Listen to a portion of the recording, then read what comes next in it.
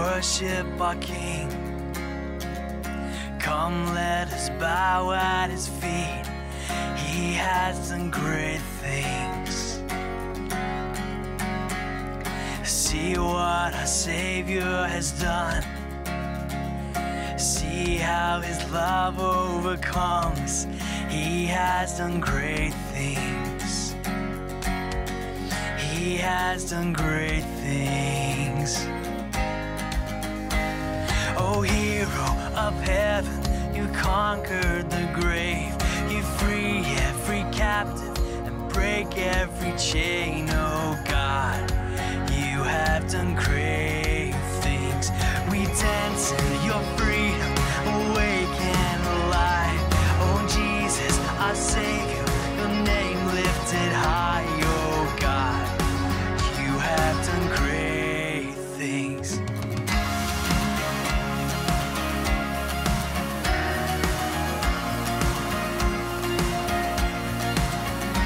You've been faithful through every storm. You'll be faithful forevermore. You have done great things, and I know you will do it again. For your promise is yes and amen. You will do great things. God, you do great things. Oh, hero of heaven, you conquered the grave. You free every captive and break every chain. Oh God, you have done great things. We dance in your freedom, awake and alive. Oh Jesus, our Savior, your name lifted high. Oh God, you have done great things.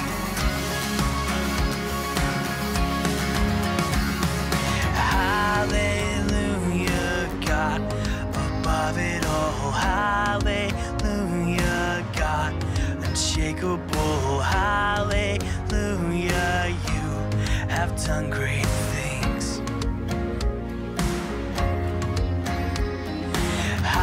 Hallelujah, God, above it all. Hallelujah, God, unshakable. Hallelujah, you have done great things.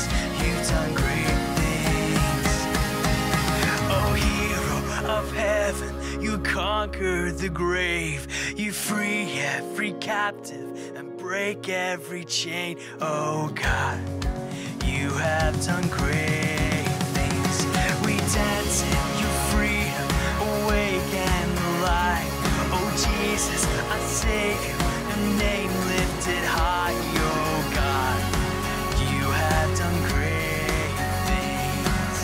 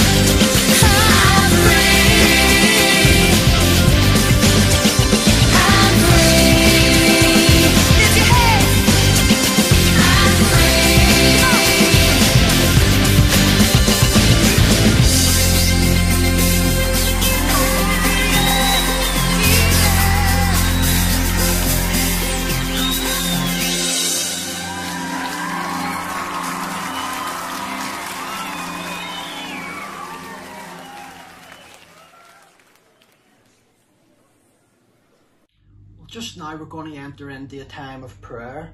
So just pray as you feel led, whether it be to pray for yourself or for others, maybe those who are struggling or those who are maybe unwell at the minute, or even if it's just a prayer of thanks to God for all the amazing things He's doing in your life. Let's just come before a God who hears us, who cares for us, and who answers us.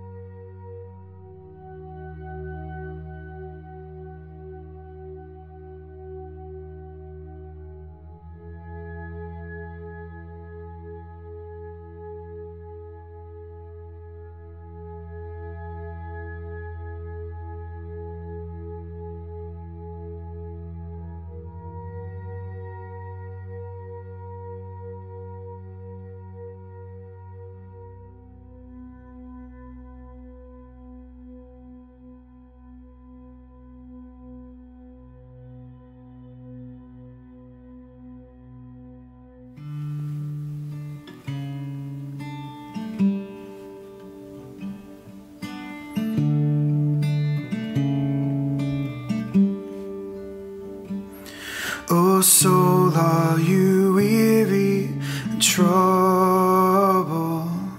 No light in the darkness you see.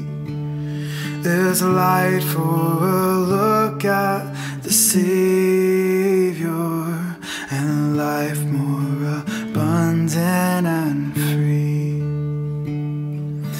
Turn your eyes upon Jesus, look full in His wonderful face, and the things of earth will grow strangely dim in the light of His glory and grace.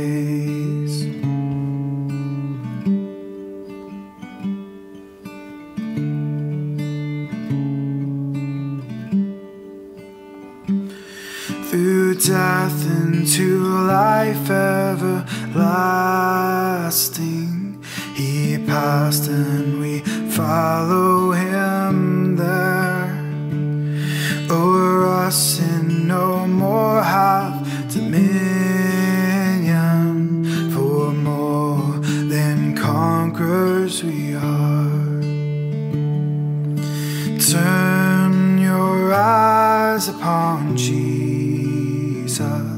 look full in His wonderful face, and the things of earth will grow strangely dim in the light of His glory and grace.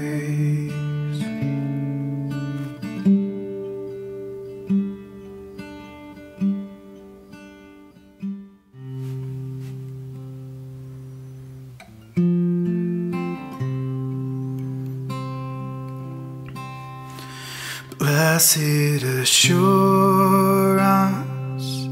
Jesus is mine. Oh, what a foretaste of glory divine, heir of salvation, purchase of God, born of His Spirit, washed in His blood. This is my story, this is my song, praising my Savior all the day long. This is my story, this is my song, praising my Savior all the day long. Perfect submission, all is at rest. I in my Savior am happy and blessed, watching and waiting, looking above, filled with His goodness, lost in His love.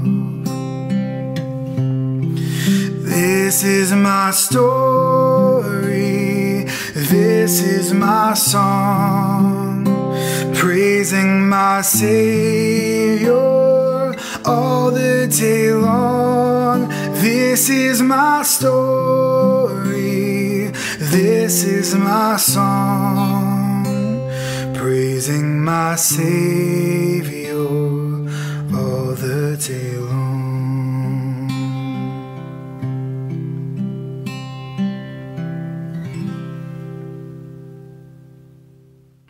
Well, good morning. Week 4 of paternity and annual leave, and I just couldn't help myself. I wanted to jump on and do a couple of things very quickly. The first one is this. I want to just celebrate the women in our church. We are so thankful for each and every one of you. And as today is Mother's Day, we want to celebrate every single one of you, either as an earthly mother or as a spiritual mother. We are people who are called to make disciples. And I know that so many of you walk hand in hand with different individuals in the church, pointing them to Jesus, either through your example or through your instruction. So we praise God and we thank God for your influence, each and every one of you, on our lives, and we hope that you enjoy being celebrated this Mother's Day. The second thing I want to do is I want to introduce to you our speaker for today. Our speaker today is Lucy Allen, and she is the youth and community worker at our church in Millbrook, just outside of Larne. Lucy is an excellent Bible teacher, and I'm really excited to hear what God has laid on her heart to share with us as His people today. So let's just pray for Lucy, but also pray for ourselves, that we would have receptive hearts to hear what the word of the Lord says. Let's pray together. Lord, we love you. And once again, we thank you that we are found in your house.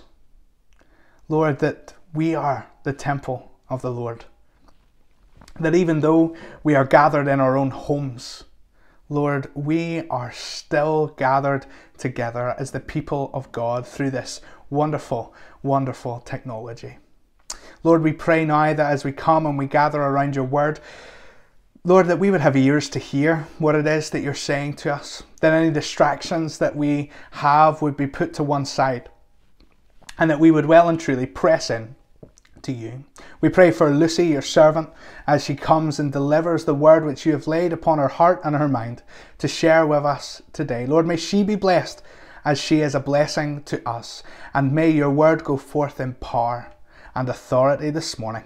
And we pray all these things in Jesus' name. And everybody said, Amen. Morning, church, and hello there. My name is Lucy, and I am the youth and community worker at Millbrook Church of the Nazarene, and it's such a pleasure to be with you guys this morning. Albeit it is over a screen, I really do look forward to the day where we can join together again and I get to meet some of you lovely people in person. But this morning it is such a privilege for me to come and to share with you guys and to learn from the Word of God together. In Millbrook, over the past number of months, we have been going through and working through the books of the Gospel. We've been working through them chapter by chapter, learning about Jesus, learning about his ministry and his works and his miracles and his preaching and all that he was and all that he did on this earth. And it's been so encouraging for us, so I would really love to share some of that with you guys today as well. I know that our Pastor Ruth had preached from the book of Luke as well, so that's where I'm going to be sharing from today as well. Today, I would love it if you would join me as we read from Luke chapter 8, verses 22 to 25. One day, he and his disciples got into a boat, and he told them, "Let's cross over to the other side of the lake." So they set out, and as they were sailing, he fell asleep. Then a fierce windstorm came down on the lake. They were being swamped, and they were in danger. He came and woke them up, saying, "Master, Master, we're going to die." Then he got up and rebuked the wind and the raging waves. So they ceased, and there was a calm. He said to them, "Where is your faith?" They were fearful and amazed, asking one another, "Who then is this? He commands even the winds and the waves, and they obey him." Let's pray together this morning. God, we thank you that you are good, that you're mighty, that you're sovereign, and that you hold us in the palm of your hand. We thank you this morning for the opportunity to be together as your church. I pray that you would unite us around your word, that you would teach us more about you today. I pray that you would speak to us. I pray that you would speak to me. I pray that you would use me and that it would be your words this morning and not my own. We thank you that you're the same yesterday, today and forever. We thank you that you love us completely. We pray that you would open our hearts and our minds to you today. In Jesus' name we pray. Amen. So in this chapter of Luke, we are right in the midst of Jesus' active ministry. He is well and truly on the move. It is thought that this is his second tour of Galilee and he is moving from place to place. He's preaching the good news, he's teaching his followers, he's performing many miracles, and he's impacting the lives of so many people along the way. And as he was travelling, Luke says that the 12 disciples were with him, along with a certain group of women who had been healed from evil spirits and sickness. Now, not every woman in this group is mentioned directly in Luke's narrative, but the three that he does specifically talk about are Mary of Magdalene, Joanna and Susanna. We know that Mary had been healed by Jesus. It says that 7 demons had come out of her. And because of this, at this time, she wasn't really held as somebody of very high class or importance. A lot of the times it has actually been suggested that she might have even been a prostitute. We don't know if that is true or not, but what we do know is that because she suffered in this way, because she was possessed for such a long period of time, there was a particular image that surrounded her and all that she was. At that time, Mary would have been discriminated against and judged and talked about and pushed off to the side as evil and infected and lost. And then we have Joanna, who is said here to be Herod's steward. So this word steward in Greek is actually translated to epitropos. Please excuse my pronunciation, my Greek is not my strong suit. But basically this means that this person looked after all of the king's financial interests. Joanna was important. She was an official and she was held very highly in society's eyes. We don't know very much about Susanna or about the other women in this particular group who were following and supporting Jesus. But the ones that we do read of, we know that they were quite a mixed bunch, much like the disciples were. A lot of biblical scholars, including William Barclay especially, they find it really interesting that these two women were specifically grouped together in this way. Mary, who had such a dark past, and Joanna, who was an official and an incredibly important woman, were on this journey together. They were following the same master. They were working with each other for the greater good. And to me, that's quite a beautiful picture of the bride of Christ. Even in our own churches, I'm sure that you can see that we are an incredibly diverse range of people, which is amazing. And as we go out further into our country, into national church, into the global church, everywhere that the church is on this earth, there is so much more in it than we could ever imagine. And God's designed it to be that way. He has designed it to be different and to be beautiful and to be connected. I don't know about you, but I am friends with and connected with people who I would have never even met if it hadn't been for this crazy thing that we call church. And I love that there's different perspectives, that we teach one another, we help each other grow, that there is intergenerational bonding, that we look out for each other, that we help each other. How we form this bond around the only thing in life that is certain. Our differences don't worry us. It doesn't matter. It's not relevant. That's not what we focus on. What we focus on and what we bond over is our God, our Master, our Father. We have a loyalty to Him, and that makes us part of a much bigger, beautiful picture. And our Father is a good Father. And I love the fact that He made us so different. That's something that we learn about in Sunday school and in primary school, and when we are very young, that I am special because God made me. And that is so true. But do you really believe that? Do you really understand the significance of that? That you were thought of and created and developed and knit together and placed on this earth by a heavenly Father who loves you.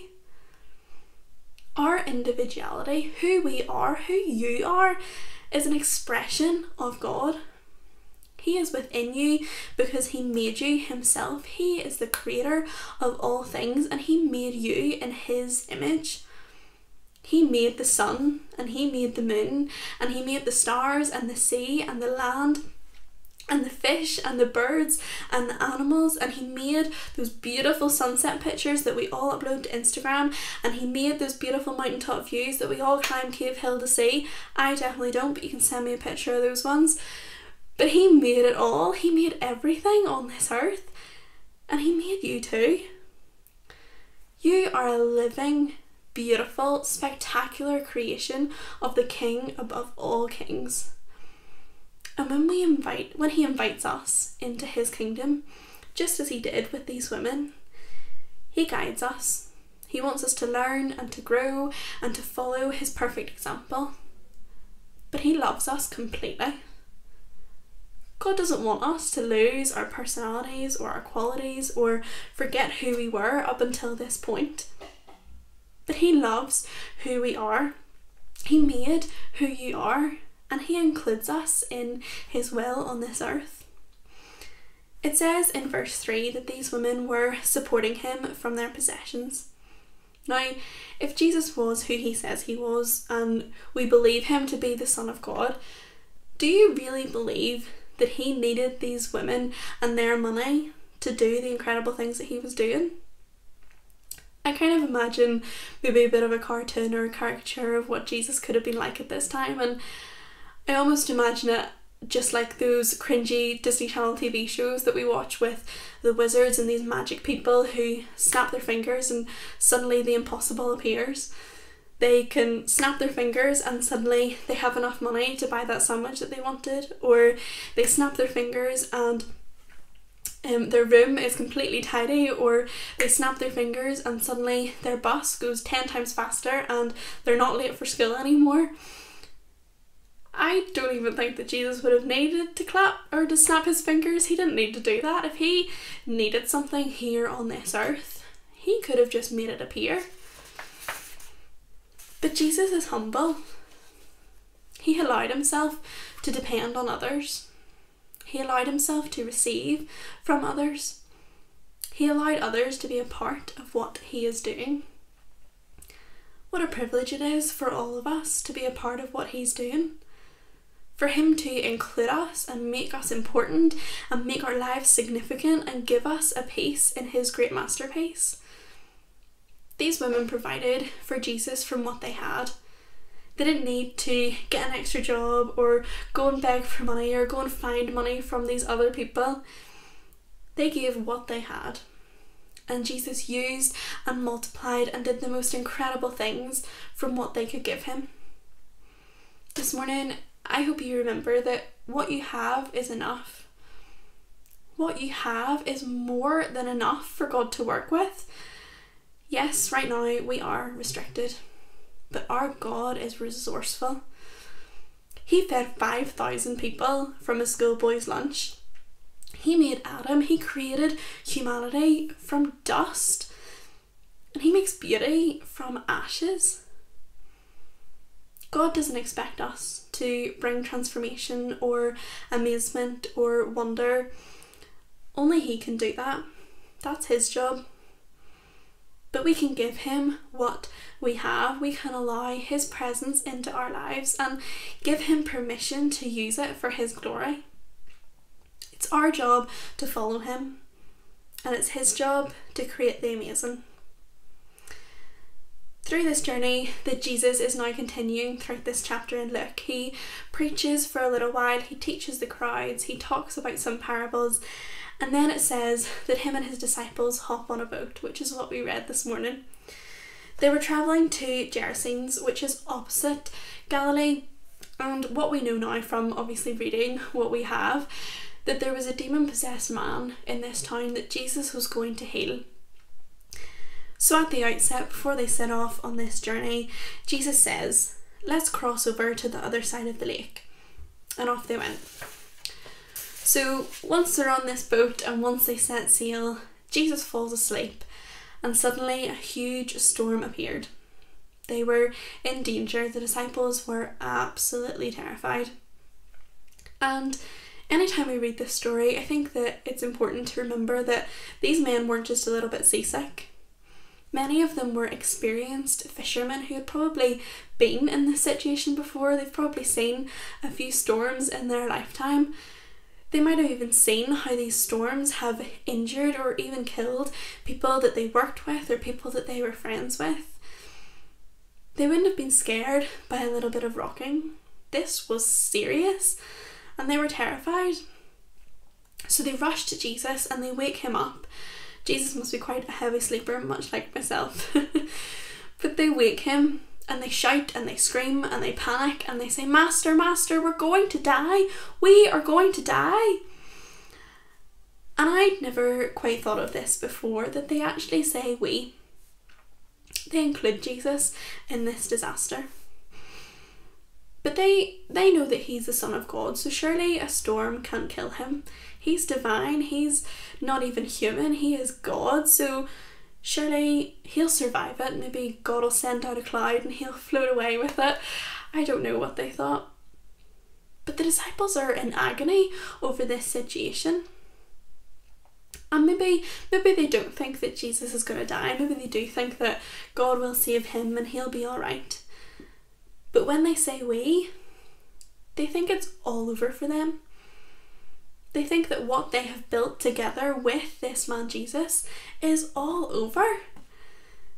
This journey, this ministry, all the followers that Jesus had accumulated, all the people that he had impacted, all the miracles that he had performed, all the things that they had witnessed, this incredible thing that these disciples had been a part of, if they die on this boat, it's all over. They aren't going to see the end of the story. The end result won't be fulfilled. They think that.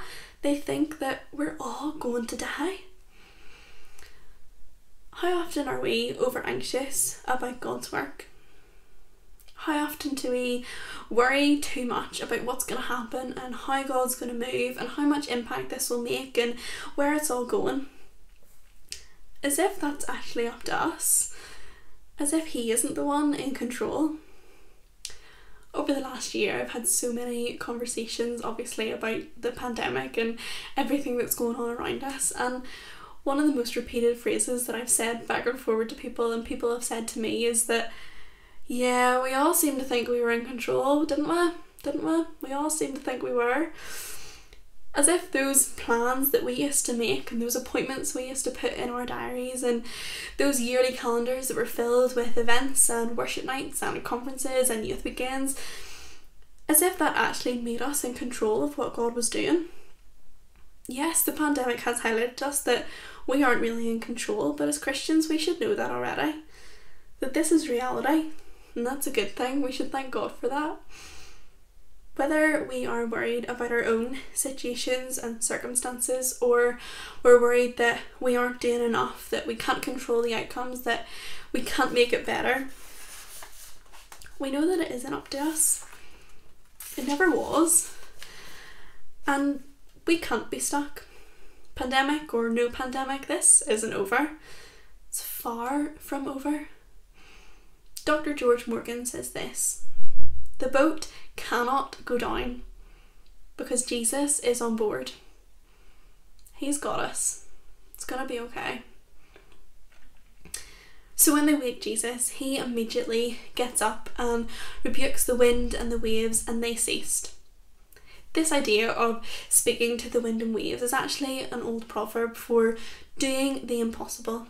Nobody can control the weather, nobody can do that. And yes, in Northern Ireland, some of you may wake up just like me and sing the wee song, rain, rain, go to Spain, never show your face again.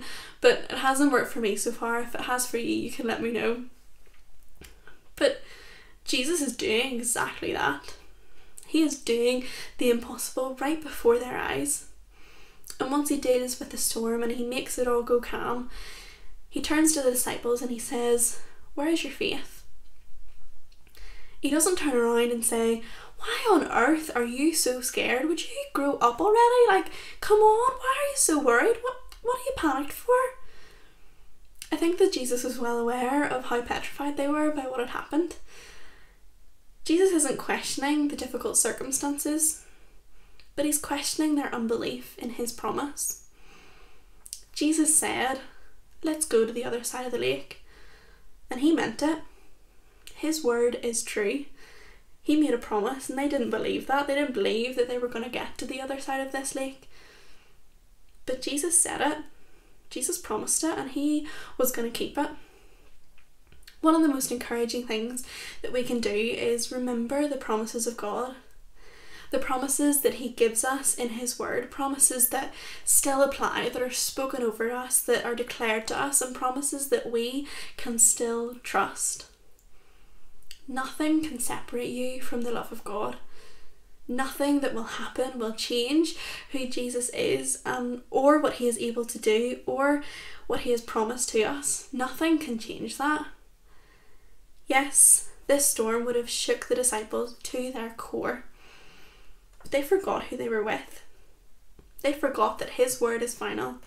His decision means something. His promises are true, and that he has the ultimate authority. And when he reminded them, they were fearful and they were amazed. This storm was obviously a really pivotal moment for the disciples. They were so shocked and they didn't know what to do, either in that moment or after it. They were still fearful after Jesus calmed this storm.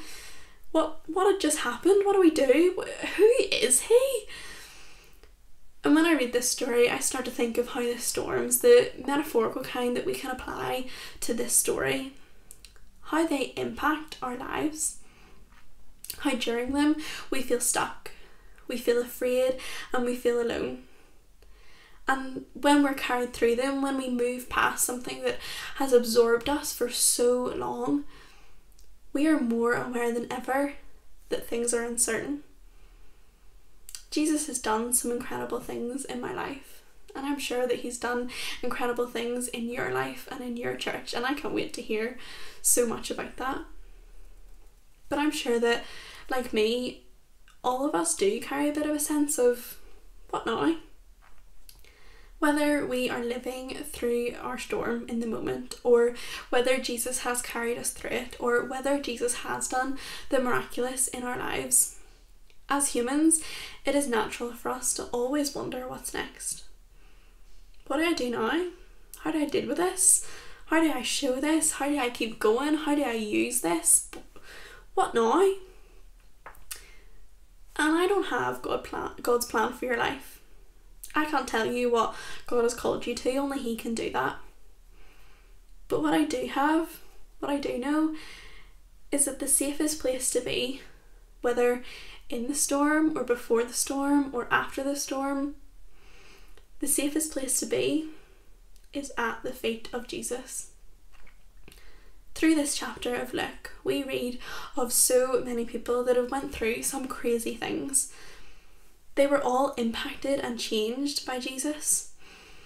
And each one of them teaches us that He is enough, that He's what we need, that He is the answer, that He has all the power and all the authority. There is a reason why when Jesus drives demons out of a man, afterwards he is found just sitting at the feet of Jesus. There is a reason why these women that Jesus encountered and changed and supported, there's a reason why they gave up everything and followed Him and supported Him. There's a reason why the disciples didn't decide to leave Jesus at the shore that day and say, okay, I'm not getting on no more boats with you. Through these experiences, they came to know that Jesus was the real deal. They witnessed and experienced His goodness, and they knew that He had the authority.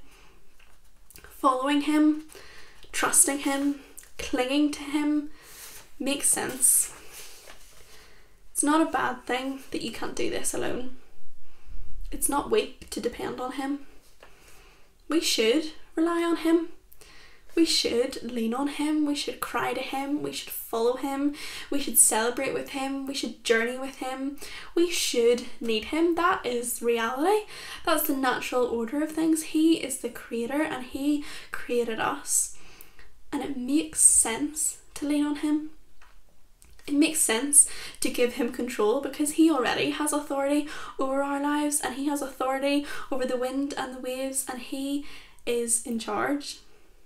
And it makes sense to lean on the one whose arms never get tired. It makes sense to cling to the one who will never let go. What now?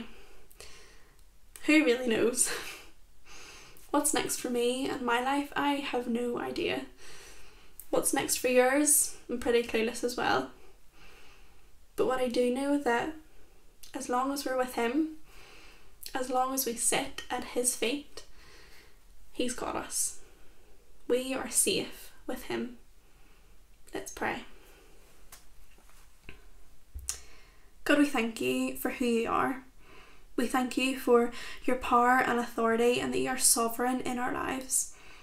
We thank You that You died for us, that You made us new and that You desire to be with us. God, help us to remember to sit at Your feet. Help us to know that we are safe with You. We pray that we would never forget how much You have done for us and how much You have changed our lives. I pray that every person who is listening this morning would know of Your love for them, would know how cherished they are to You, and we thank You that You have made us Your beautiful bride. Be with us in all that we do. In Jesus' name we pray. Amen.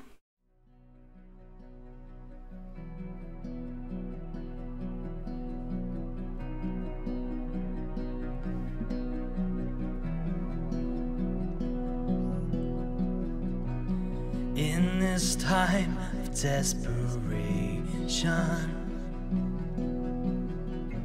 but all we know is doubt and fear. There is only one foundation. We believe. We believe. In this broken generation,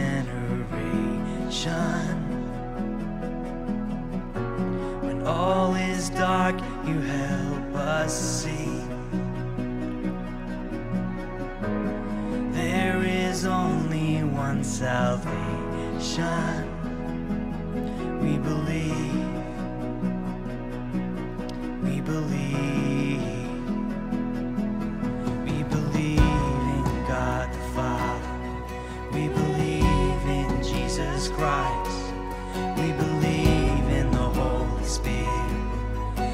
He's given us new life. We believe in the crucifixion. We believe that He conquered death. We believe in the resurrection, and He's coming back again. We believe.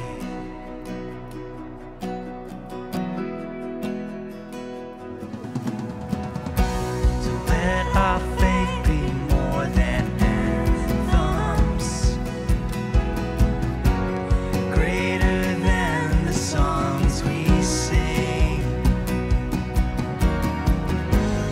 In our weakness and temptations, we believe. We believe. We believe. We believe. We believe in God the Father. We believe in Jesus Christ. We believe in the Holy Spirit, and He's given us new life. We believe in the crucifixion.